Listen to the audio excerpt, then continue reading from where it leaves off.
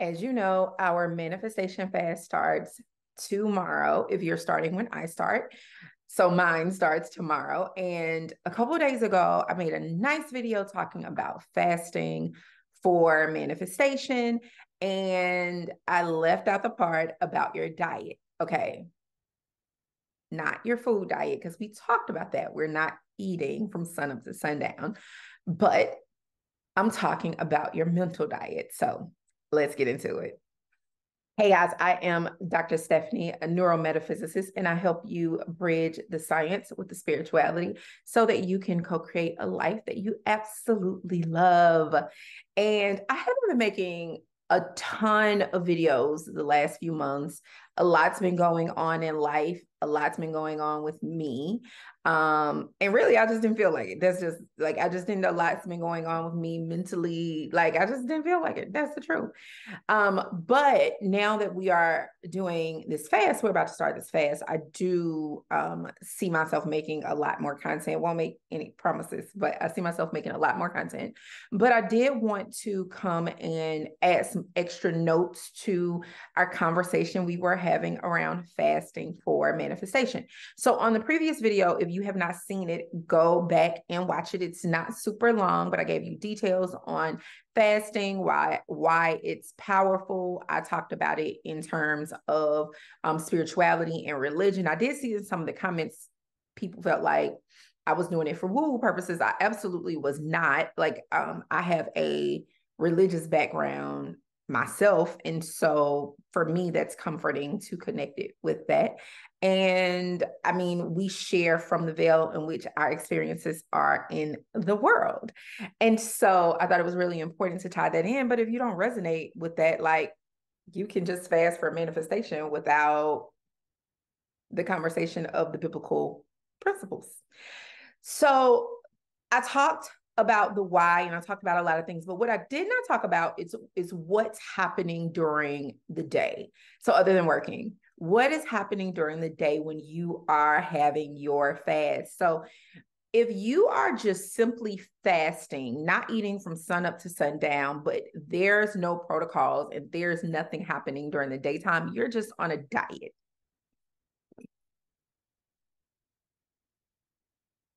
It's true. You're just on a diet.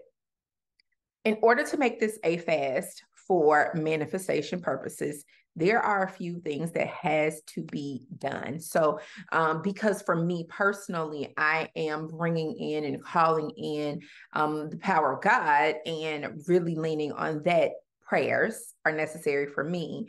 And then also affirmations and visualization. So I am creating 3 times within that day in which I am doing very conscious prayers and visualizations, as well as my affirmations and declarations.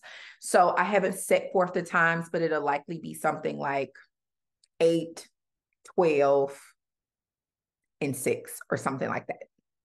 Maybe 8, 12, and 5 during the day that I will be doing the prayers, affirmation, declarations, visualizations.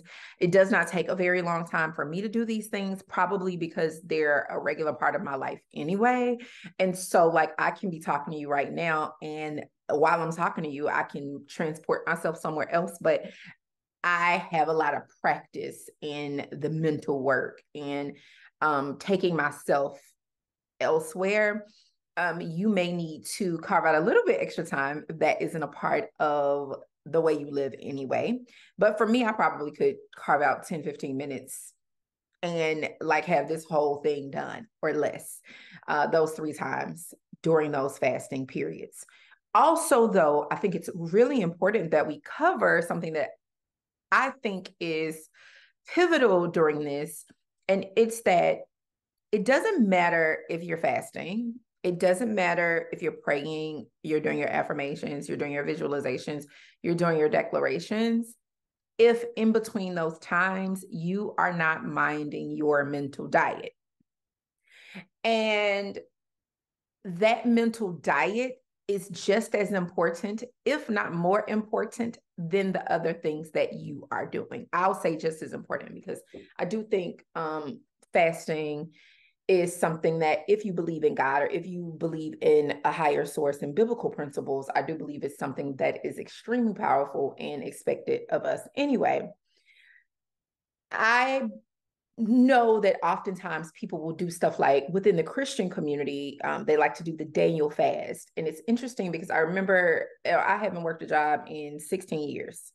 But I remember 16 years ago when I was in the workforce and longer, people would do the Daniel fast. And it'd be interesting because you're fasting, but you're at work and you're gossiping and you're at work and you're backbiting and talking negatively about people and talking negatively about yourself and your situations and who you're dating and like all sorts of things.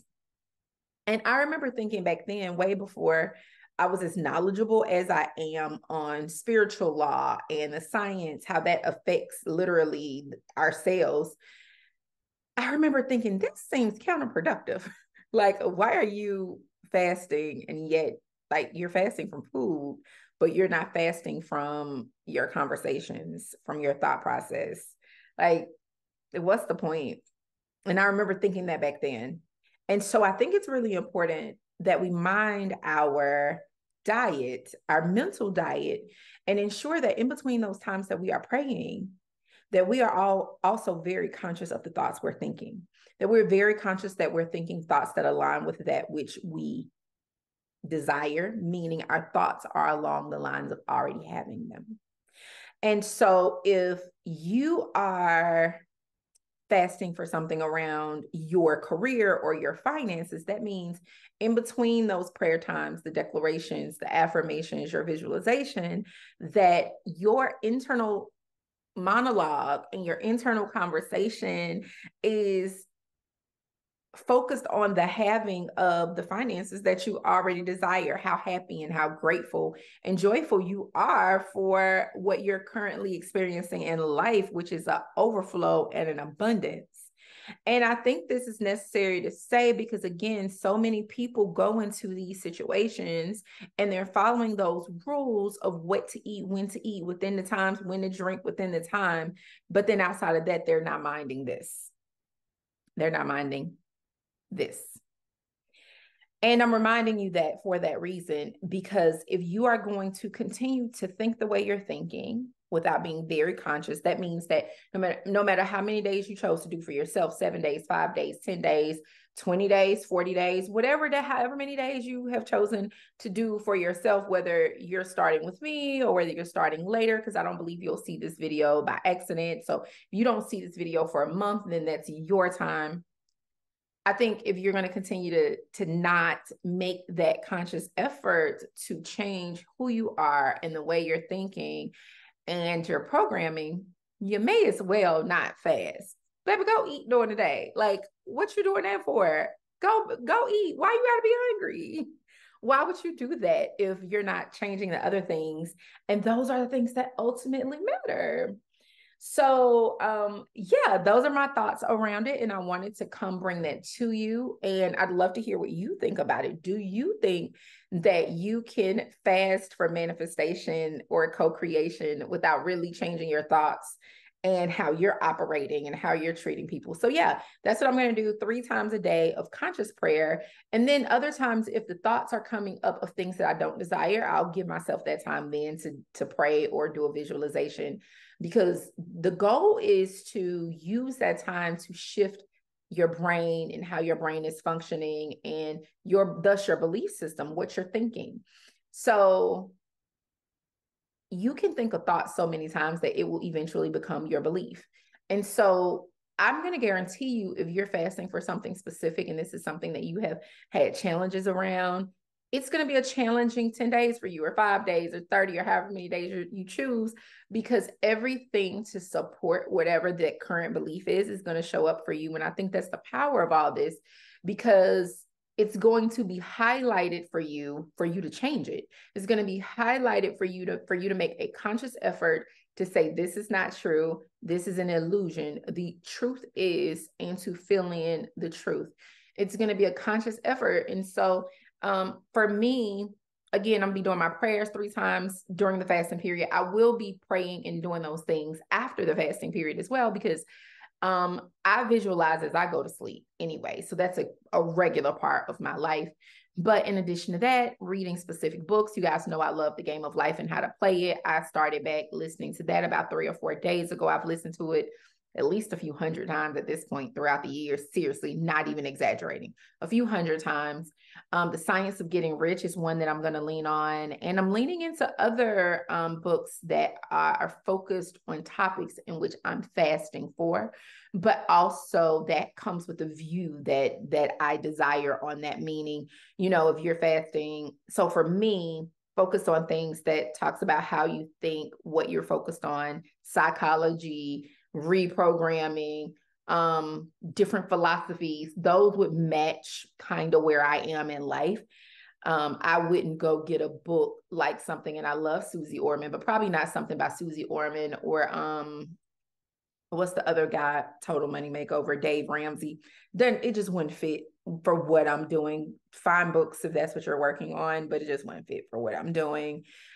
But I will be using this time. The other thing, and actually, you know what, I'll just kind of drop it, and then I'll probably make a video about this during this fasting period, is my prayer journal, which people talk about a prayer journal, but let me tell you something. I have been realizing that I'm writing these prayers down and they come in well, they come in just like that for me.